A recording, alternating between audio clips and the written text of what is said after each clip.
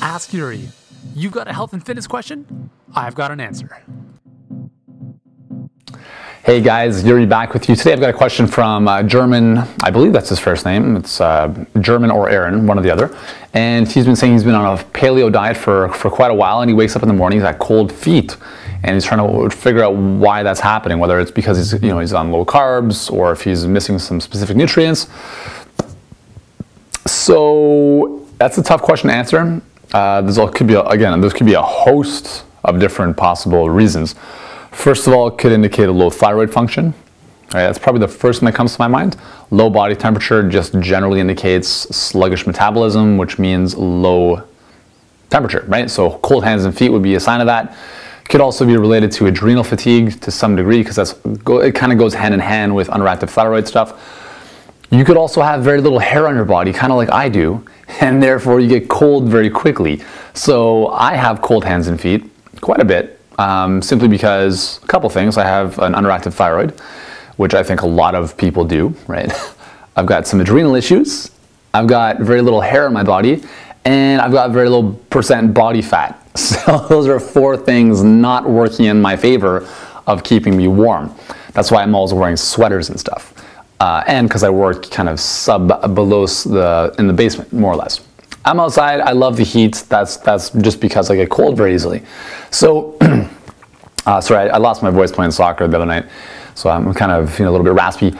Again, I don't know what this specific situation is. Is that because of your diet? I don't think so. I mean, there's so many other factors involved there. What I would recommend is just do a very simple check for your thyroid. Just do a basal temperature check every morning. So what you do is with a thermometer, before you even get out of bed, is put the thermometer underneath your armpit or in your mouth, whichever you want, and just record your temperature over 4 or 5 days.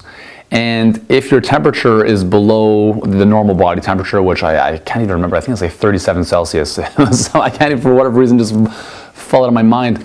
If it's below that consistently, then what that indicates is that you could have what's called a subclinical hyperthyroidism, which basically means that this is hypothyroidism or underactive thyroid, which would not show up on a blood test. Yet, so for instance, that's what I have. I've measured my temperature for instance, in a week, day by day, and I noticed that my body temperature in the morning is like 35 Celsius, 36 Celsius, so pretty low, right? And so that's indicative of the fact that my thyroid is a little bit suppressed. Why is that? A couple things. I ate a lot of canned tuna when I was young, so I have high levels of mercury in my body, most likely, so I'm also getting rid of that. Which, the reason that's important is because mercury blocks the receptors for thyroid hormone. So therefore, thyroid hormone is not able to do what it's supposed to do. Boom, step one.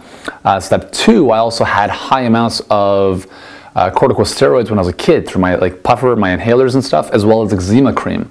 So a lot of cortisone coming into my body, which offset or kind of mitigated and ruins my adrenal glands to some regard. So that also affects thyroid function, which obviously this whole everything's connected, okay? So nothing is independent inside the body. So it's tough to say why it's happening.